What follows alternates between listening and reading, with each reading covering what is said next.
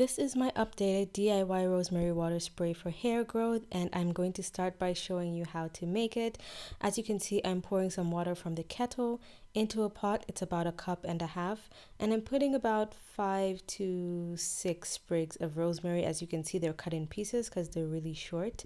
You really don't need that much, but of course, if you want to make more than this, you can always double the recipe.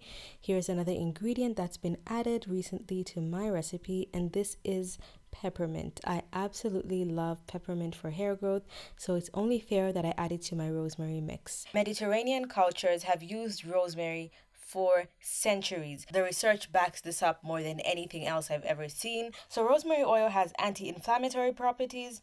It promotes nerve growth, which is the only oil I've ever heard of that promotes nerve growth, and it improves your circulation. We'll get into that during the demo. It also prevents premature graying, dandruff, and dry, itchy scalp. It is as effective as minoxidil or Rogaine, which are two popular prescribed medications that you can take for hair growth, and it's even more effective than Rogaine and minoxidil when it comes to itchy scalp.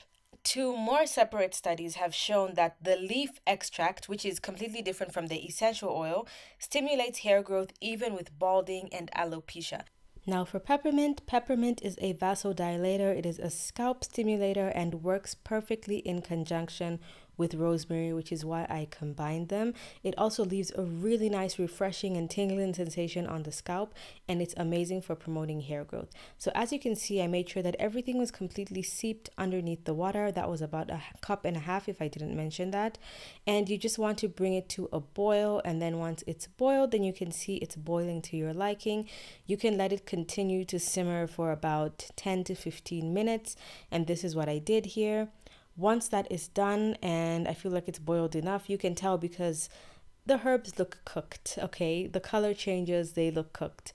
And so now what you want to do is put the lid back on, move it off the burner, and then just let it cool, and it is ready to use as soon as it cools.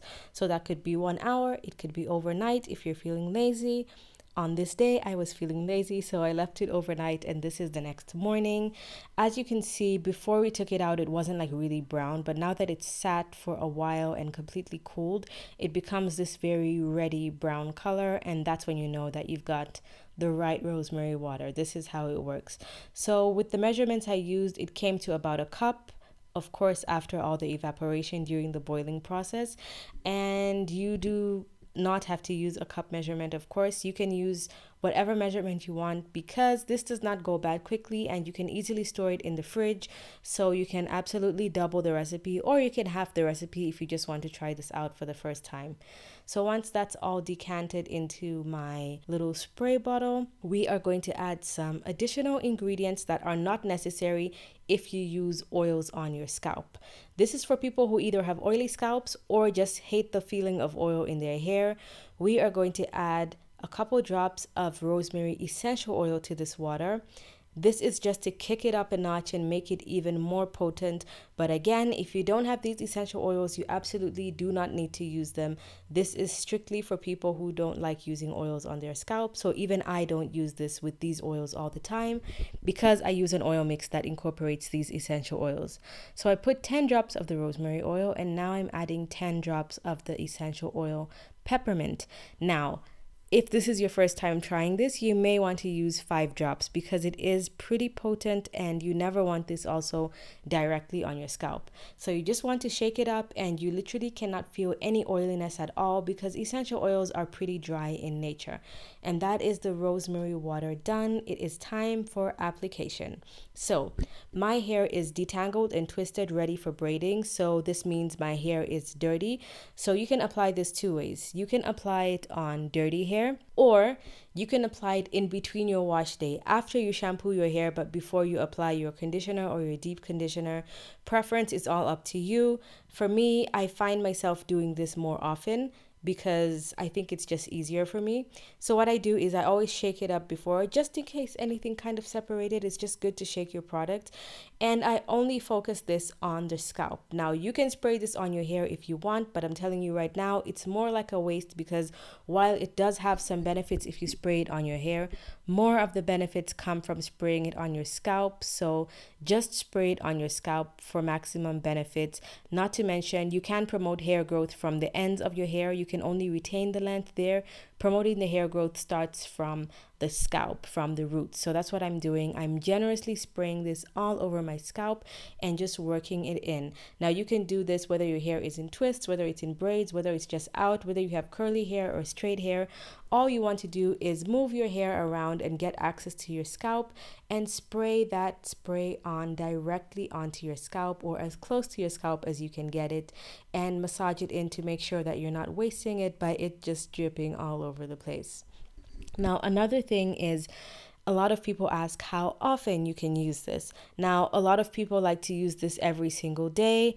I say if you have very oily hair and you wash your hair pretty often, and by that I mean every 2 to 3 days, you can get away with spraying this in your hair every day. But if you have dry hair or you don't wash your hair as often like I do, you only want to spray this on the day when you wash your hair, or latest, or let me say earliest, the night before you wash your hair. This is simply because rosemary water actually has mild astringent properties, meaning it can actually make your hair feel dry if you leave it in your hair for too long. So for me, because I know I naturally have dry hair, I don't even risk leaving it in my hair just in case it makes my hair feel dry. It hasn't made my hair feel dry so far, but I also haven't left it in my hair long enough to ever feel those side effects. So again, how often should you use this? Every time you wash your hair. But if you're looking for a minimum, like you don't want to do it every time, I would say once a week or once every other week will also still give you amazing hair growth benefits. So once it is all worked into your entire scalp, you want to go ahead and give yourself a nice scalp massage. This is just going to make sure that you add even more sensory activation to your scalp to stimulate your scalp and help all these oils and benefits and ingredients from the rosemary and the peppermint to do their magic and work even better. And it's also nice and relaxing, so that is always an added benefit. Not to mention, low stress levels help hair growth, which means your hair is still going to be stimulated by any one of these things. So once that's done, I like to go under a plastic cap either for 1 hour just out, or I go under heat for about 20 minutes. And then it's basically done. And at the end of my wash day, this is what my hair looked like. It was a blow dry and trim day, and my hair is flourishing.